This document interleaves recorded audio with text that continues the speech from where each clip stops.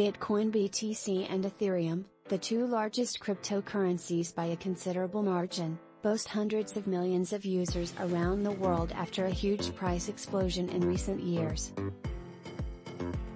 Subscribe now to Forbes Crypto Asset and Blockchain Advisor and successfully navigate the volatile Bitcoin and crypto market. The Bitcoin price soared to almost $70,000 per Bitcoin late last year, up from under $10,000 2 years ago, while the Ethereum price has seen a similar rise. Both are down by around 40% from their all-time highs, however.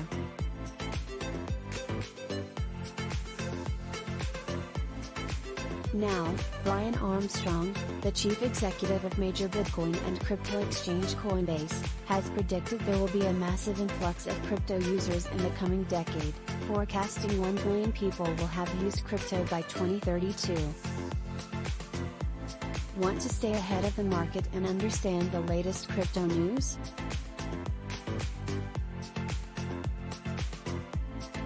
Sign up now for the free Crypto Codex, a daily newsletter for crypto investors and the crypto curious. My guess is that in 10 to 20 years, we'll see a substantial portion of GDP happening in the crypto economy, said Armstrong, speaking at the Milken Institute Global Conference this week. In comments first. Coinbase, based in San Francisco, currently has almost 90 million verified users across 100 countries. The crypto economy has grown rapidly over the last few years as businesses and services spring up around Bitcoin, Ethereum and other cryptocurrencies. Decentralized finance, DeFi, the idea that crypto technology can replace lenders and insurers, and blockchain-based digital collectibles known as non-fungible tokens, NFTs, have both become multi-billion-dollar markets in just a couple of years.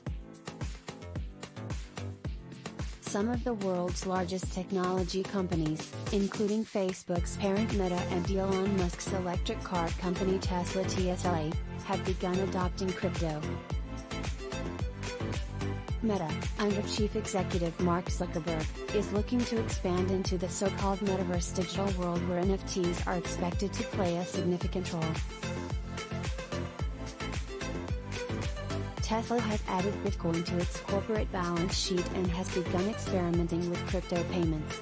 Financial giants on Wall Street have also slowly started to roll out crypto services to clients.